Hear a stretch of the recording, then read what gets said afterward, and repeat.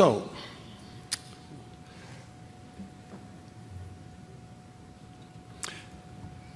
I hope that most people in the audience are familiar with the 3 documents that have come since the beginning of the 21st century dealing with the universal definition of myocardial infarction.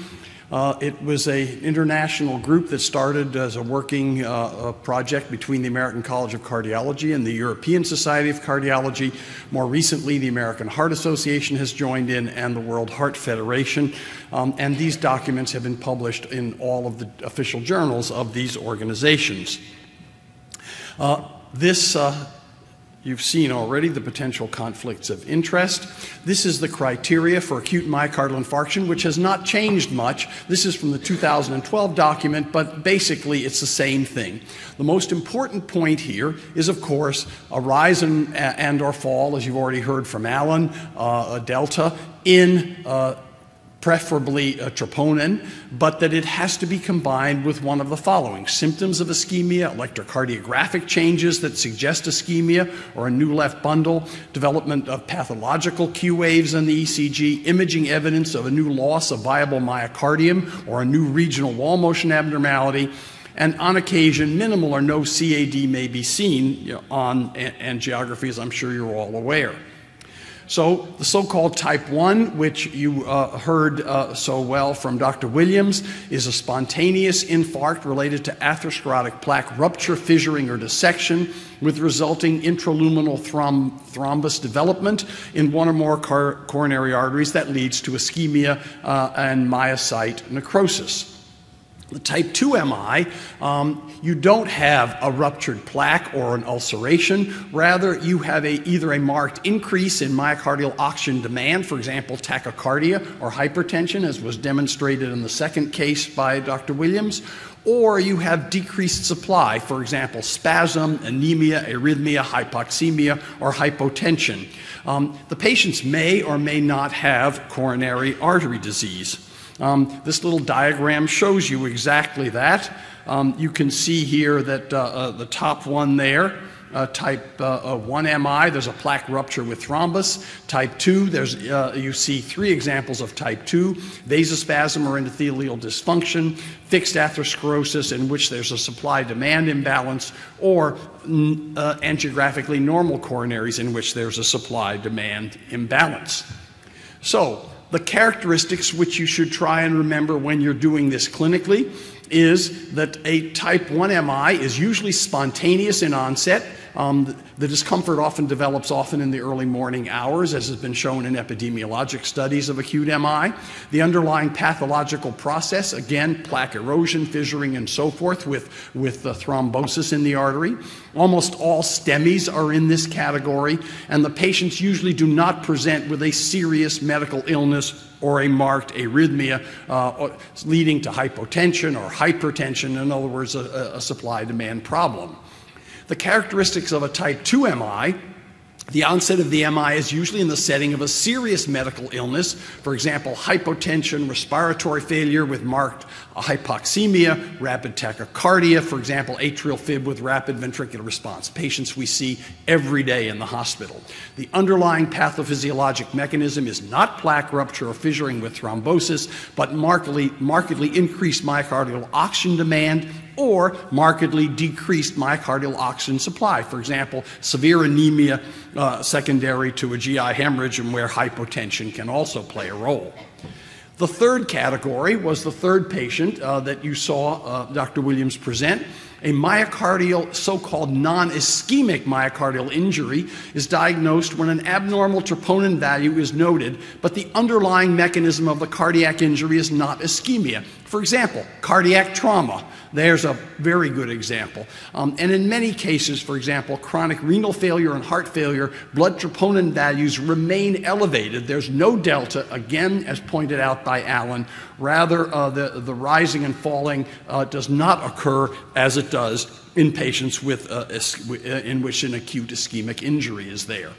So again, just to remind you, type 1, the injury is related to primary myocardial ischemia. Type 2, the injury is related to supply-demand imbalances leading to myocardial ischemia. And then there can be an injury not related to myocardial ischemia, the non-ischemic value that we've just talked about. And then finally, you can have more than one. So somebody comes in with a STEMI, and then afterwards they go into rapid atrial fib. You can have, of course, elevated troponins and injury to the myocardium, both from the STEMI initially and then from the heart rate of 150. And by the way, there's no way you can tell which one is raising the troponin, because of course the troponin goes up in both of these situations.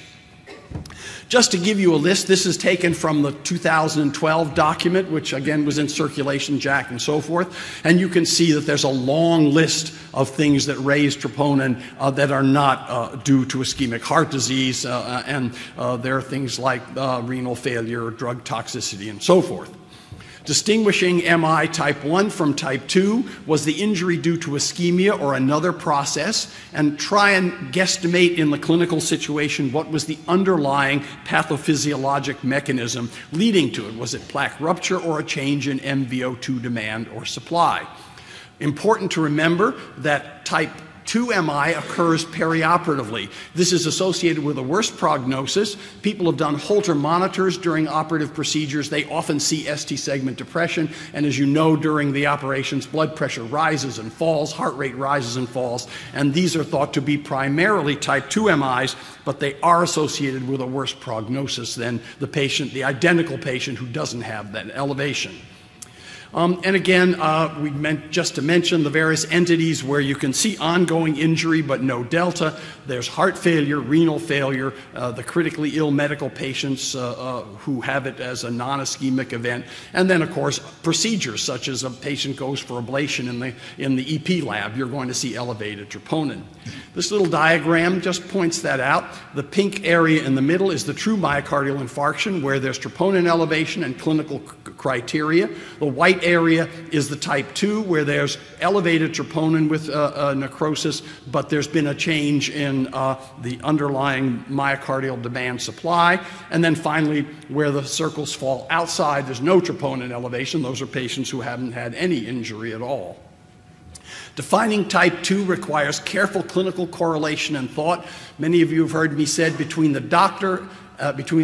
patient and the guidelines, there needs to be a doctor that's thinking.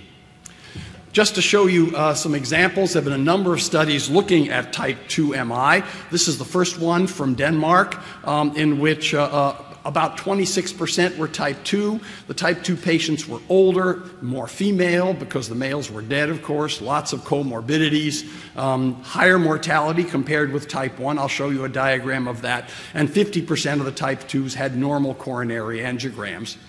And here's the long-term survival of patients with type 1 versus type 2. And the type 2s have much worse survival because they're sicker. They have all kinds of comorbid conditions, no surprise.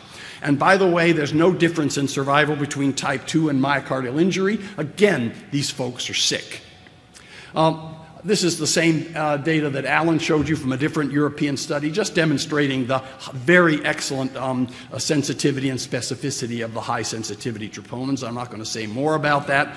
Other studies have alleged type 2 MI have included patients with myocardial injury and thus have confused the delineation of patients with type 2.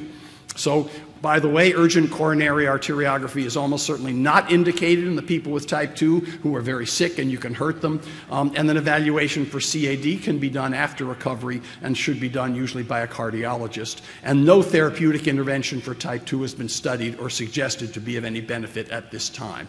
Thank you very much.